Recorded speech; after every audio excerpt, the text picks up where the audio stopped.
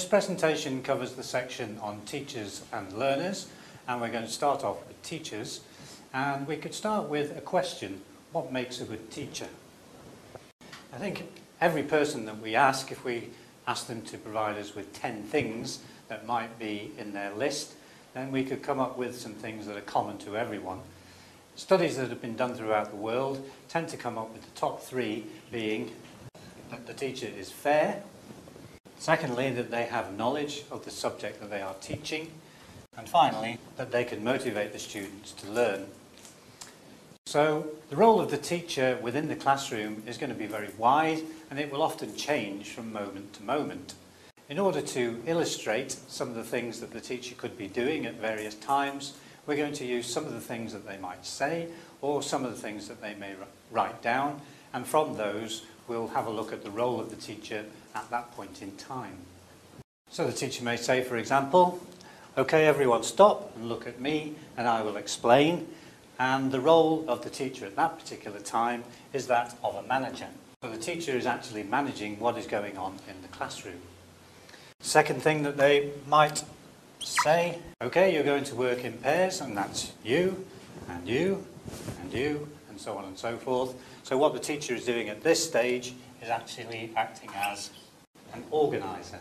Third example, the teacher may say something like, "That was an excellent point, John," and what he's doing there is acting as an assessor to the information that he's been given. For our fourth example, something like, "Good, and what did you see at the cinema?" So what we're doing here is we're moving information along, and the teacher is acting as a prompter of information.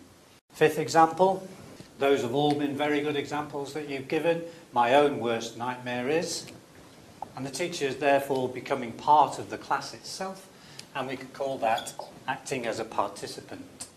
Next one, talking to a pair who are working. "Okay, you're both nearly right, but," and then go on to explain something. When working with individuals or with small groups, you're acting more as a tutor than a teacher for the whole class.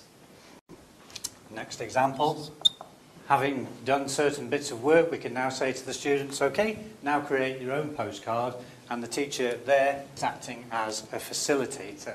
Example number 8, the teacher may say something like, "Okay, now listen carefully to the way in which I pronounce this word." So what the teacher is doing in this case is actually modelling the language, acting as a model. For our final example, whilst an activity is going on, the teacher may write a note to himself. Joe and Leck are up to number 9 in this particular activity. So what the teacher is doing at this point in time is to act as a monitor for the class. So assessor, prompter, participant, tutor, facilitator, model and monitor are some of the roles that a teacher will play. Which role that you have at any particular time in a lesson just depends entirely what is going on in